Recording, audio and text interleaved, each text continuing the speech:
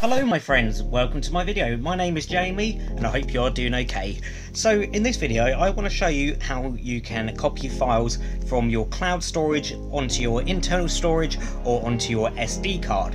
So what do we have to do it? First we have to go to the Play Store and we need to download a file manager. The one that I'm going to use is the third one down.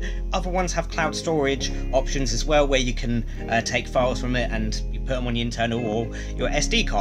So I'll put a link in the description for the one that I'm going to be using and I'll show you what I mean by this. So I was trying to download an 8GB file onto my tablet, but I didn't have enough storage on my tablet, and then at the time I couldn't figure out how to put it straight onto my SD card from Google Drive.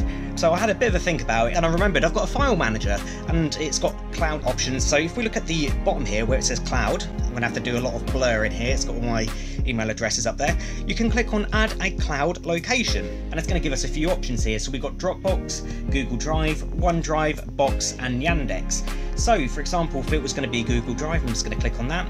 And then again, I'm going to have to blur all this. It's got my email addresses. You can click on add account, or if you've got the one that you use for your cloud storage, you can just select it and then it will sign into that. So I will show you what I mean by this.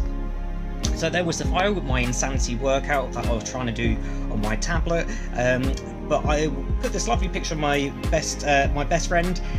Look, he's got a towel on his head and he's got his own face on the towel. Look how adorable he is. I bloody love him.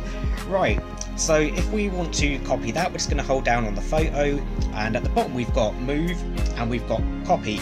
Now move is essentially just cut, so you take it from this location and you put it into the new location, or we can click copy and just essentially copy it over. So I'm going to press on copy. I'm going to press the 3 lines at the top left, and can you see here we've got main storage, so this is our internal.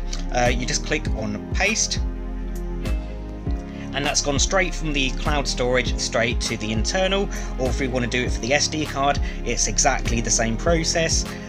Hold it down, go to copy, 3 lines at the top, go on to SD card, and I'm just going to paste it in there.